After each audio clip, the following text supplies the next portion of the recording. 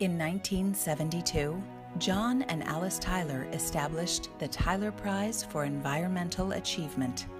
In the years since, the prize has rewarded 70 individuals and 4 organizations from around the world for their pioneering work in environmental science, policy, and economics. This year's recipient is Jose Sarucán. Jose is not just a biologist who's become very active and positive in politics.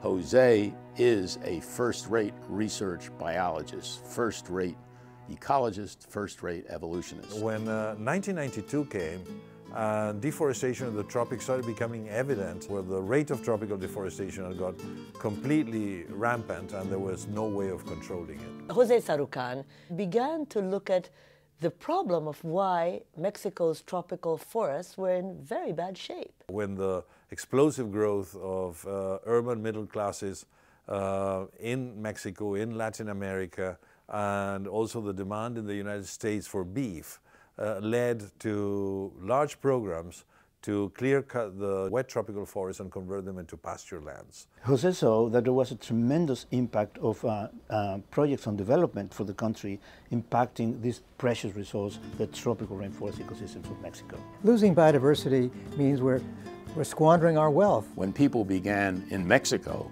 to realize what the situation was, Jose became the man with a plan. Jose decided it was time to show the president that it could be done in another way. He decided, I think very courageously, that science alone would not remain in the country unless it was ingrained in institutions which didn't yet exist. His friends, we all thought he was crazy. He was getting into the middle of the hornet's nest. Jose Sarucán organized a meeting in the National Museum of Anthropology in Mexico City, in which he invited people like Dan Jansen, Paul Ehrlich, Peter Raven, Harold Mooney, all names, many of them Tyler awardees. They presented him a plan.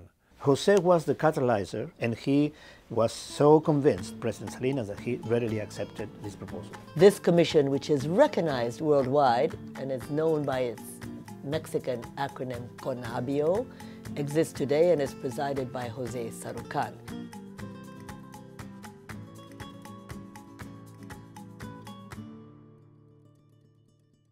Biodiversity is absolutely essential because we depend completely on it. We are part of it. We are related to all the species that form this universe that we call biodiversity.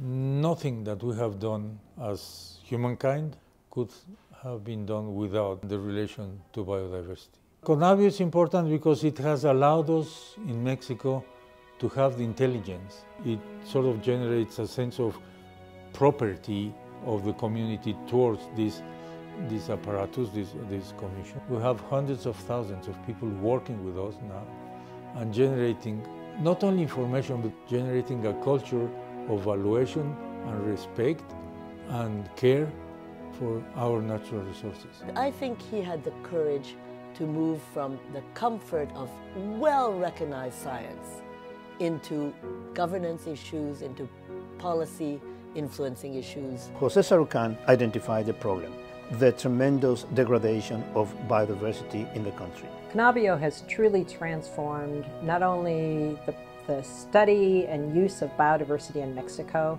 but internationally as well. We selected Jose Sarucán as the obvious Tyler Prize laureate for 2017.